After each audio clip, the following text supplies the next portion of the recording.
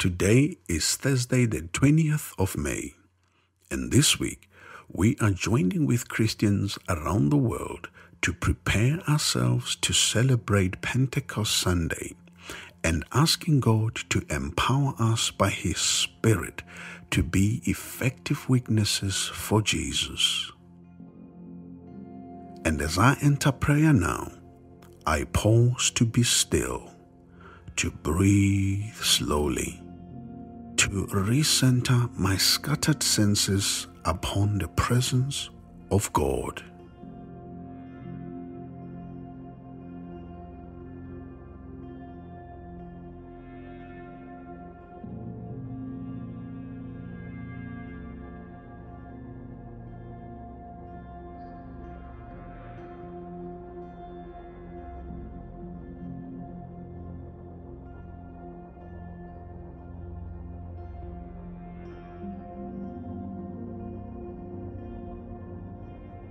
Creator God, who formed humanity from dust, breathe in me again. Revive me and sanctify me by the power of your Spirit.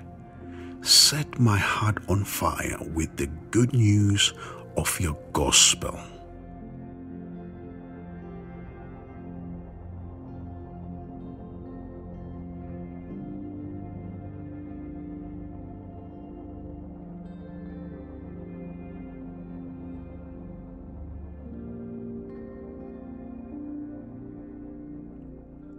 I choose to rejoice in God's holiness today, joining with the ancient praise of all God's people in the words of Psalm 103.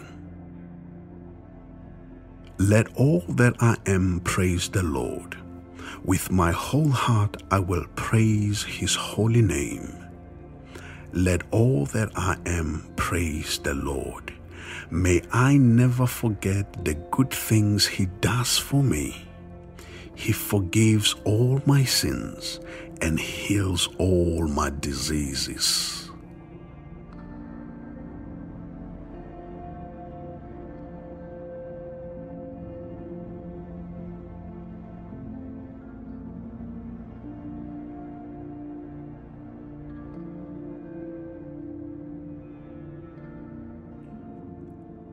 Today I am reflecting on a moment directly after Jesus' ascension to heaven. I join the disciples as they react to the incredible sight they have just witnessed. Acts 1, verses 10 to 14. They were looking intently up into the sky as he was going, when suddenly 2 men dressed in white stood beside them. Men of Galilee, they said, why do you stand here looking into the sky? This same Jesus, who has been taken from you into heaven, will come back in the same way you have seen him go into heaven. Then the apostles returned to Jerusalem from the hill called the Mount of Olives, a Sabbath day's walk from the city. When they arrived, they went upstairs to the room where they were staying. Those present were Peter, John, James and Andrew, Philip and Thomas, Bartholomew and Matthew, James son of Alphaeus and Simon the Zealot, and Judas son of James.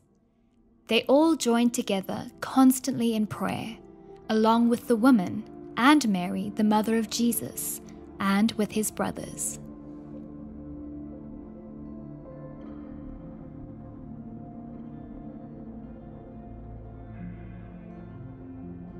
I would love to ask the disciples what they have felt as they watch their resurrected from the dead teacher, leader, friend, and Savior rise into the heavens from the earth.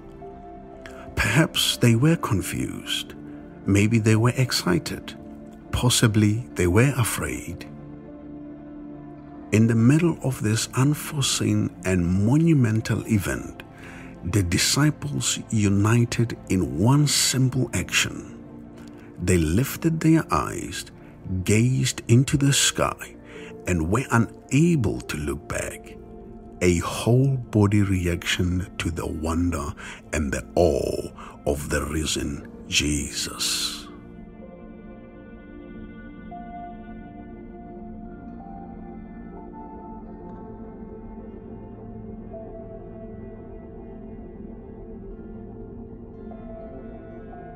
When was the last time the wonder of Jesus provoked a whole body reaction in me? Is there anything in my life, perhaps my fear or worry, that lowers my eyes and prevents my adoration of the risen Lord?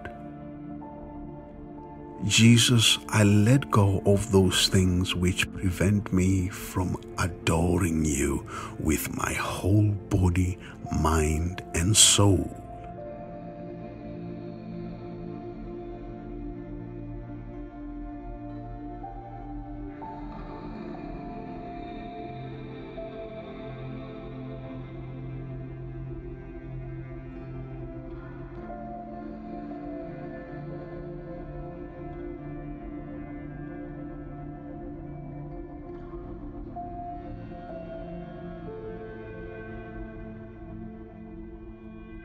Lord, I pray for my church community. Help us gather together, physically or virtually, with the same expectation that your Spirit is present. Spark awe and wonder in our church communities. Help us to lift our eyes upwards in this uncertain landscape and adore you together, just as the disciples did. I name my church leaders and those who help us worship. Fill them afresh with your Spirit, Lord.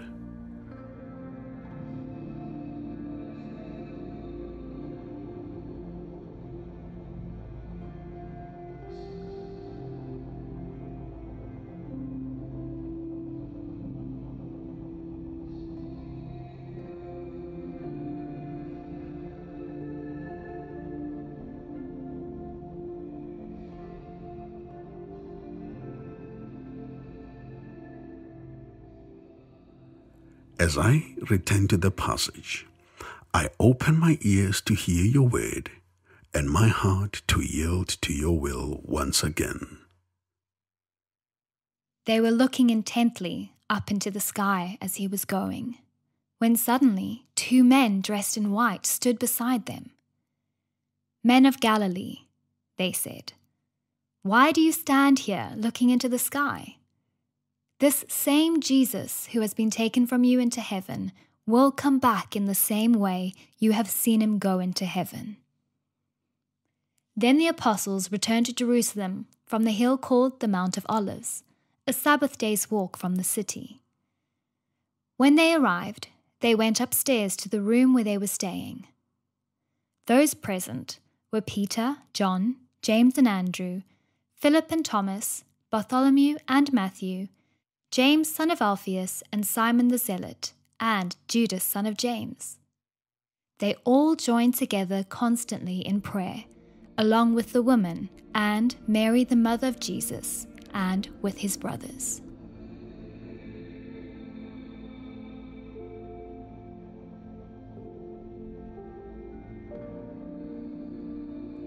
The word adore comes from the Latin word adorare, which means to ask or to pray. After witnessing the ascension of Jesus, the natural reaction of this early church community is to join together in adoration, in constant prayer to God. After seeing the magnificence of the resurrected Jesus, they continued to seek him after his ascension on their knees.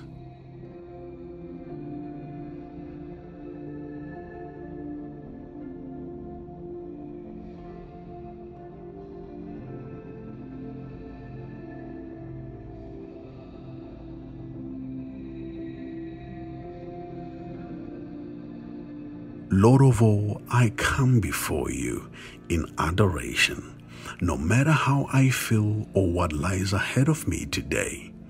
I pause now to lift my eyes and my heart as an offering to you.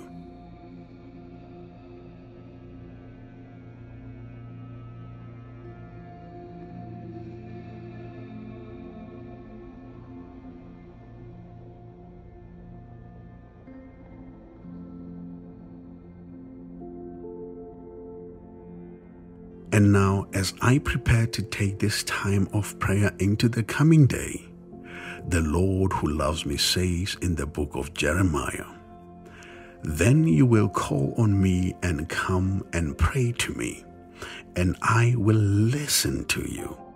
You will seek me and find me when you seek me with all your heart."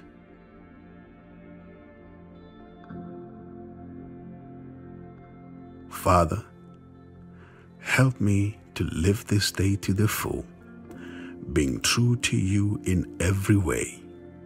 Jesus, help me to give myself away to others, being kind to everyone I meet.